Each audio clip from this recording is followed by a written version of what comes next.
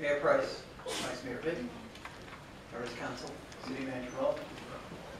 I'd like to speak to the importance of designating the 58 acres formerly occupied by the city farm as permanent parkland by the city council. The Planning Commission recently voted unanimously to remove the term understudy for this parcel and replace it with parkland in the draft comprehensive plan. Thousands of Newport News residents have signed a petition insisting that this parcel be kept as parkland.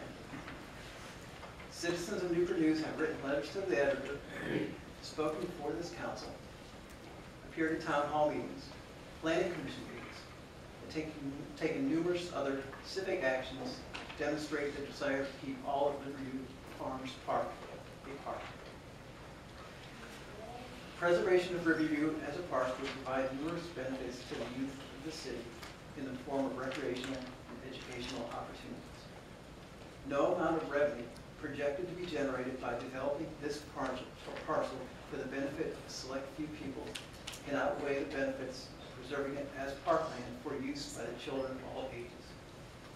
Many visions of what to do with the land have been proposed by the residents who are in favor of keeping it a park.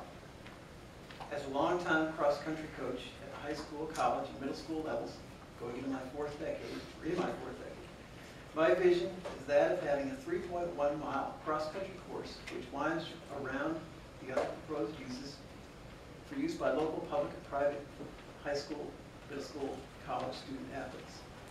The existing berms in the current park, combined with a loop through a portion of 58 acres, would make this a compelling cross-country course and a spectacular and unique facility in the area, the only facility of its kind.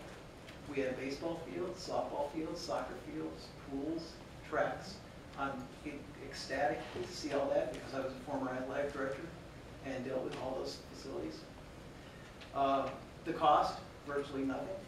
Cross-country is run on grass. We run where everybody else is. We don't have a facility. We just go where we are allowed. Since runners compete on a route which winds around other facilities, no other public use will be excluded. Revenue could be generated by district, regional, and state competition event commissions.